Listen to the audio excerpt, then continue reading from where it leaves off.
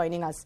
Over to the other big story we're tracking. In response to PILs seeking uniform civil code, the central government has told the apex court PILs are not maintainable.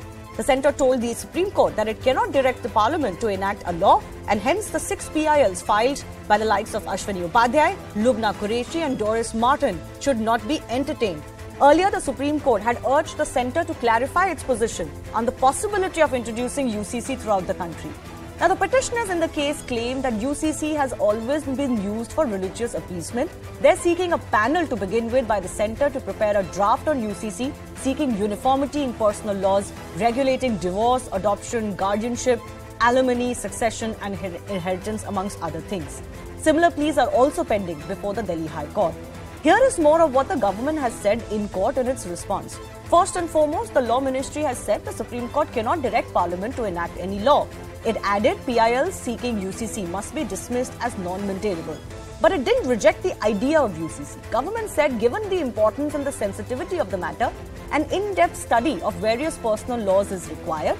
It informed the court that the 21st Law Commission undertook this detailed examination by inviting representations from several stakeholders. The commission's term, though, ended in August 2018, and now the matter will be placed before the 22nd Commission. So there's already been a delay of 4 years.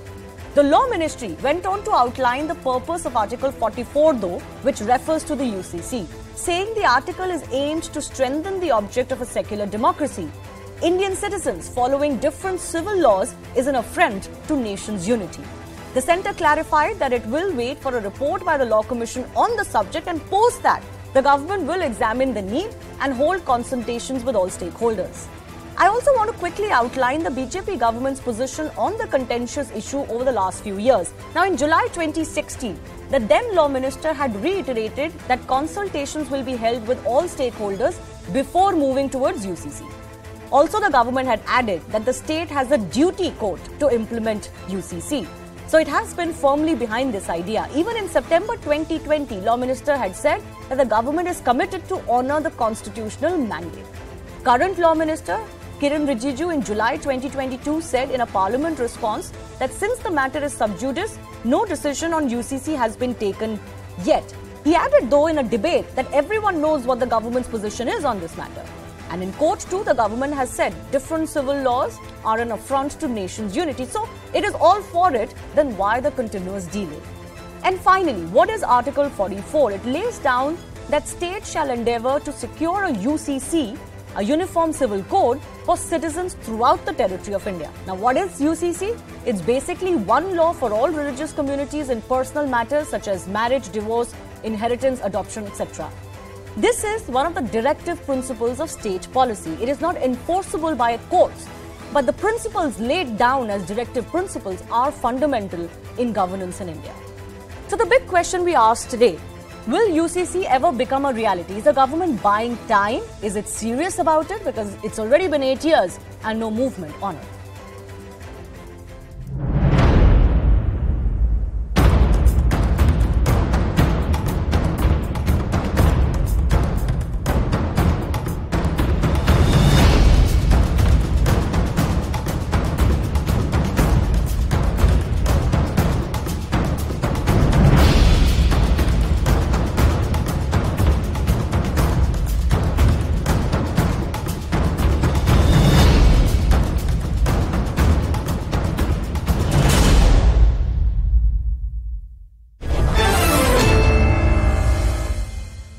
Kapil Sankla, senior lawyer, Supreme Court, is joining us. Desh Ratan Nigam, also a lawyer himself, leans towards the RSS. Arun Anand is consulting editor, First Post. Maulana Masoodul Hassan Kazmi is a Muslim scholar joining us on the show, and I do thank all of you gentlemen.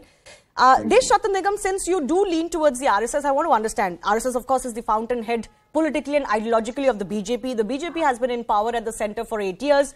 Do you sense that even with the wide unprecedented majority that the BJP government has, UCC is just too hot a potato for it to touch? It just doesn't want to do it. It wants to possibly delay it as much as possible. No, I don't think so. Brute majority or, comfortable majority, or by whatever name you may call it, does not give a license to anybody to bulldoze any policy. So any policy which comes has to be studied, researched, well thought of, and consultation with all the stakeholders is absolutely necessary. So it's not as simple an issue, but it's a complex issue, and therefore the most appropriate forum is the Law Commission.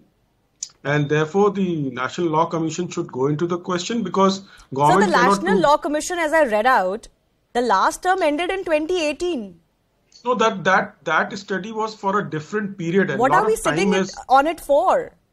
No, that's what I'm saying. That Law Commission's report has become quite old. A lot of water has flown. And therefore, new requirements and new, people as the society has moved on. What do they think? And the latest update is absolutely required. And therefore, in my opinion, then there will be issue of tribals, whether tribals have to be included because they have a separate culture altogether.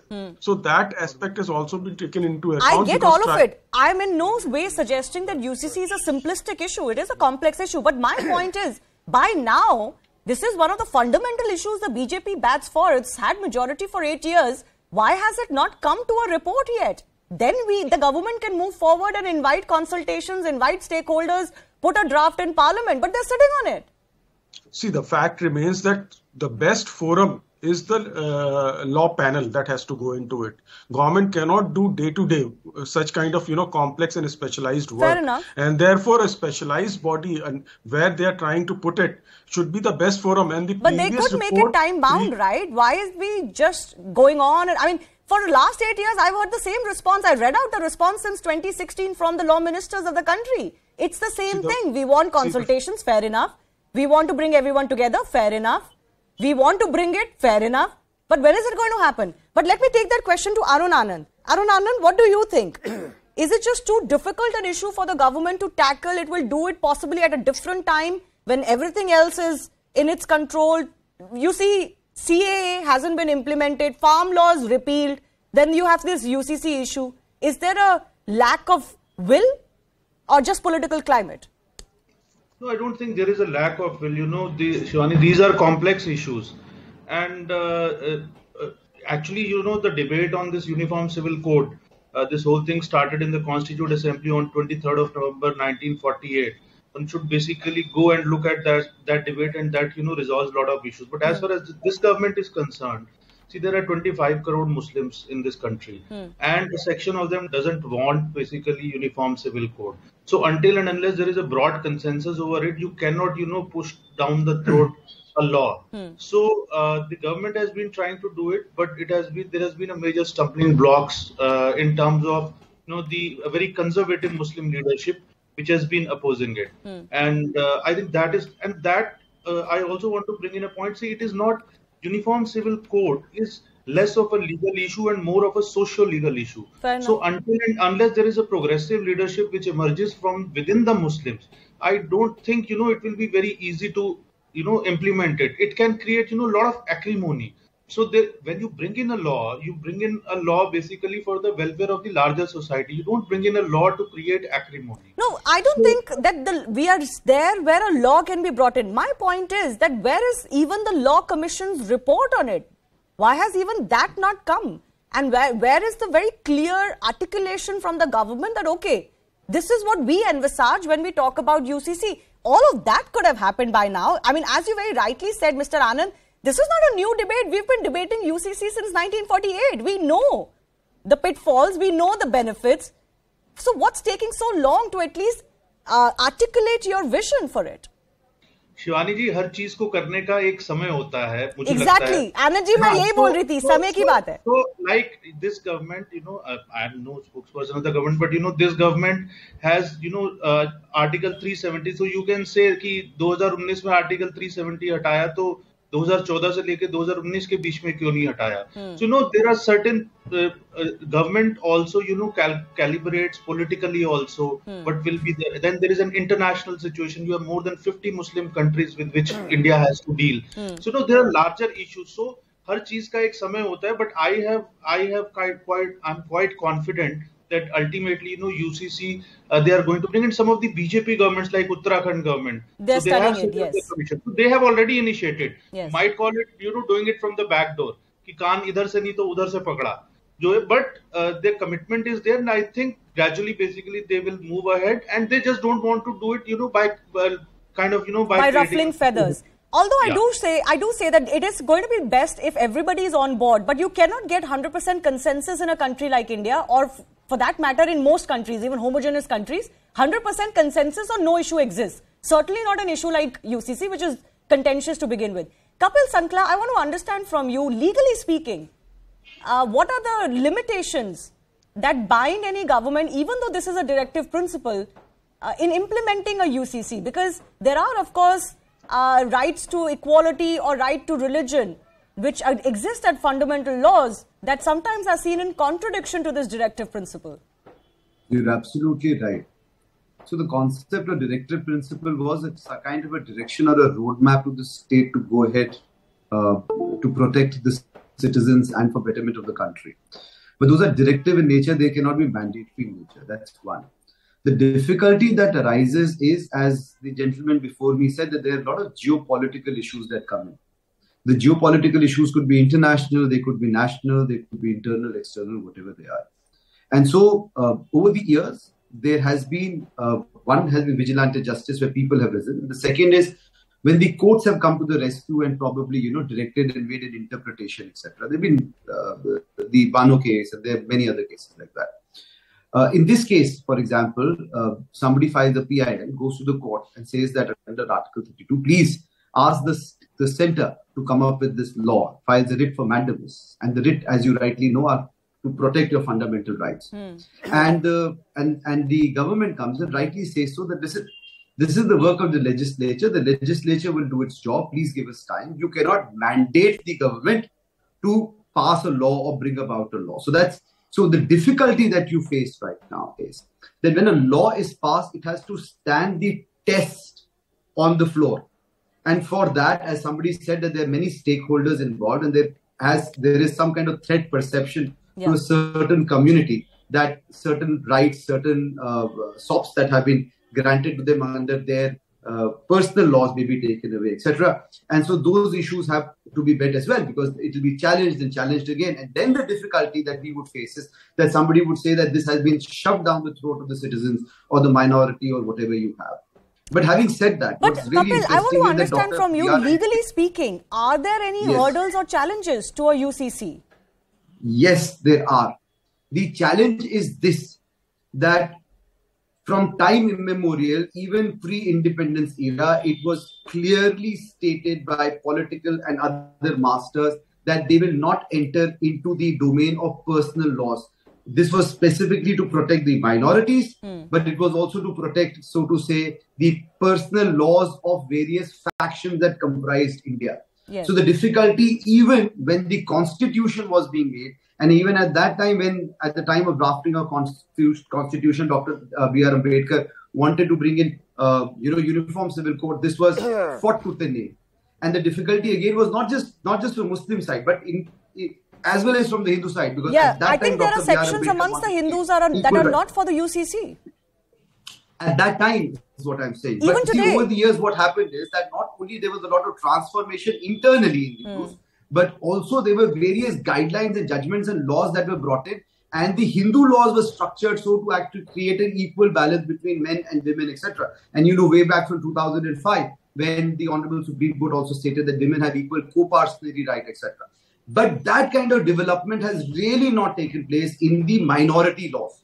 I mean, you've seen what had happened once the triple talaq was raised. I mean, there was so much of hullabaloo. When other issues were raised, there was so much of hullabaloo because the stagnation that has crept in and the desire not to change, the will not to change that is there, so possibly, is creating a lot of roadblocks, a lot of hurdles. The need for a UCC, if it's so unacceptable, could be bridged with certain progressions being made in other religious laws as well, the same that Hindu religious laws, personal laws have seen. But let me bring in Maulana Masood here. That's what's been done by Supreme Court, isn't it? As I said, in the triple talaq case, for example, giving you. But that's like drip and drabs, right? We need something which is structured and happens possibly on a larger scale in one go. But Maulana Masood, I want to bring you in.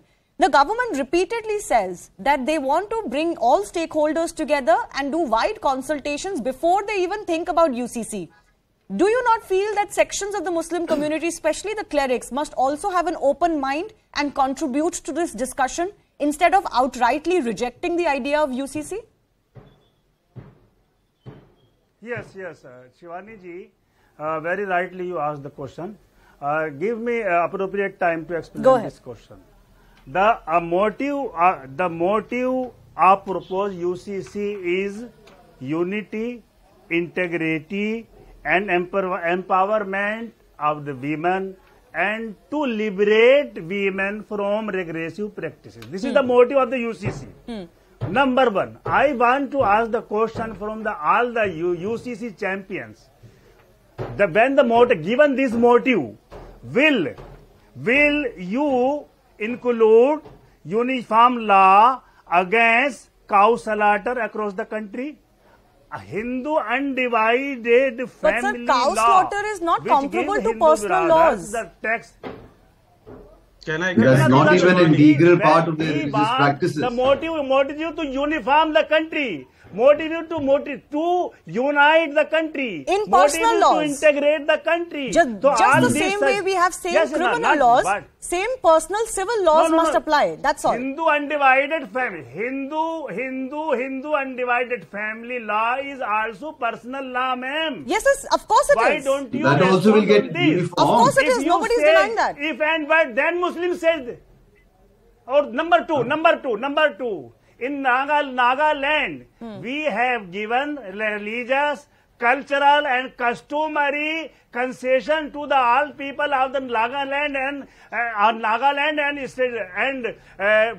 states of the eastern state of the country, eastern region of the country.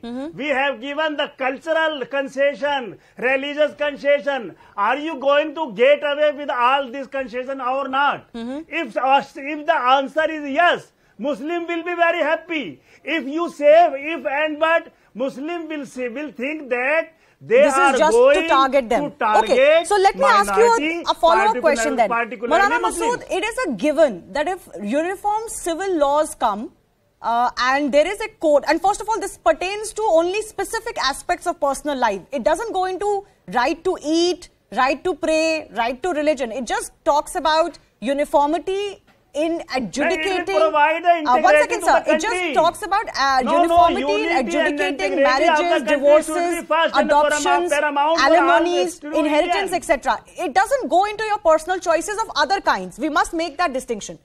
So it is a given that it will apply to all. Then what is the problem? Then what is the problem? It will apply to all. That is a given. The selectivism. So what is the selectivism here? So that is why I am asking. But that is why I am asking, are you going to get away with the religious concession given to the people of the Nagaland? Yeah, of course. Eventually, all of those questions will have to be answered. But let Desh Ratan Nigam respond to that. I think you did bring up the issue of tribals yourself. And how this is a complex issue. And even amongst the Hindu community, there are sections that do want to preserve their personal laws. So Desh Ratan Nigam, given all of that, do you think that UCC can ever even be a reality? Yes, it can be in due course of time. And secondly, let me tell you, Northeast is not about religion, it is about culture. And it's not about personal laws out there. They have a particular culture and it has to be dealt with separately among all the tribals. And therefore, Nagaland is a tribal state and has to be dealt with accordingly. Now, somebody said that these are only directory in nature. Supreme Court is very, very clear. Once a policy is made by the government, then it becomes enforceable in a court of law, and it has upheld it many times. Say, for example, Article 46 of the Directive Principles promotes the educational and economic interests of scheduled castes and scheduled tribes. So there the reservation and everything has come through, and it has become a part of various laws. Prohibition of cow slaughter, various laws have come because they were a part of our Directive Principles. Prohibition of consumption of intoxicating drinks. Bihar, you recall, is a state where you cannot, intake liquors. And therefore, एक minute शांत हो जाए, मैं दूसरे issue पे हूँ अभी. Therefore, these can be enforceable in a court of law if government wants to implement a particular policy. So they have a much higher status, not merely directly, but enforceable as well if the government makes a law through a legislature. Or is it going to be simpler if states actually ruled in this regard? As Arun Anand was saying, kaan idhar se nahi, udhar se pakad lo. Arun Anand, I have 30 seconds left. What do you think? Given that, we do have virtually all communities having some sort of discomfort with UCC. We are a unique, diverse country where we do have, various sections within communities as well.